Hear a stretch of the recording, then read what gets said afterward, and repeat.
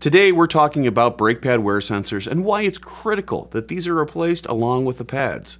Next.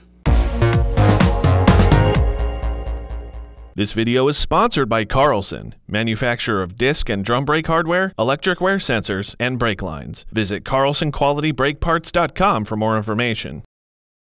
Brake pad wear sensors, well, they've been around since the late 1970s. They've typically been on European vehicles, but they're finding their way on more domestic applications and also ones from Asia. So how does this work? So most brake pad wear sensors have a wire inside, and it has a known resistive value that is known on the vehicle. The minute that resistive value changes, it sets off a warning light on the dash to alert the customer that there's an issue with their brake pads. When you take out your ohm meter and you connect it up and you start measuring for resistance, without the leads connected, you'll typically get a screen that says OL, which means infinite resistance. The typical brake pad wear sensor has a resistive value between 0.2 and 0.4 ohms. When this changes, it causes that light to go off in the dash. We used a grinding wheel to simulate brake wear. Once the grinding wheel broke the wires in the sensor, it changed the resistance of the entire circuit.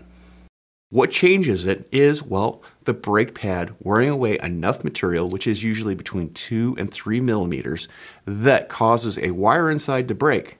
When this happens, well, you have air between the two wires, and this is infinite resistance, and it sets off the light.